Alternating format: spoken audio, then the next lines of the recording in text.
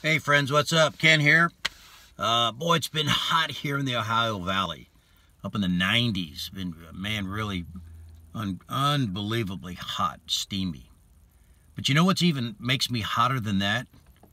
Is listening to or watching the presidential debates from the Democratic Party.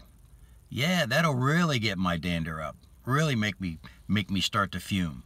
Thank you, Mr. Beto O'Rourke, for having the intestinal fortitude, the brass cojones, to actually put out on the table what we've known all along in the gun community.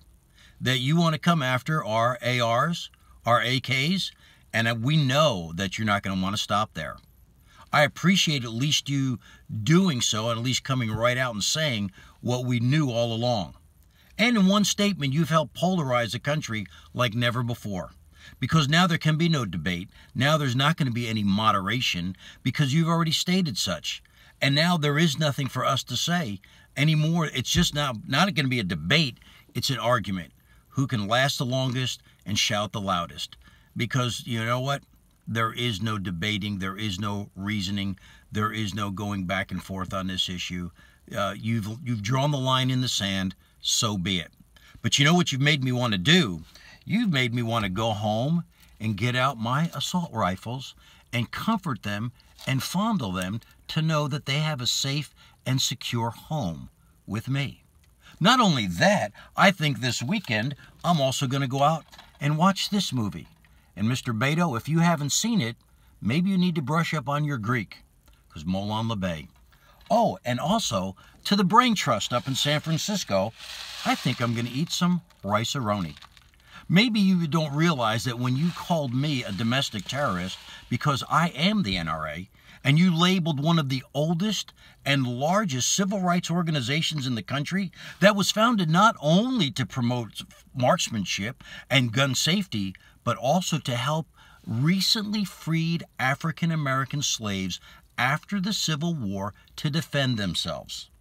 So you've called us terrorists, when maybe you don't realize that the two best things that ever came out of San Francisco, one was Harry Callahan, and the other one was a San Francisco treat, who one of the originators of this was Grandma Kapanian, who was a survivor of the Armenian genocide that took place at the turn of the 20th century that was perpetrated on Armenian Christians, almost 1 million slaughtered by the Ottoman Turkish Empire.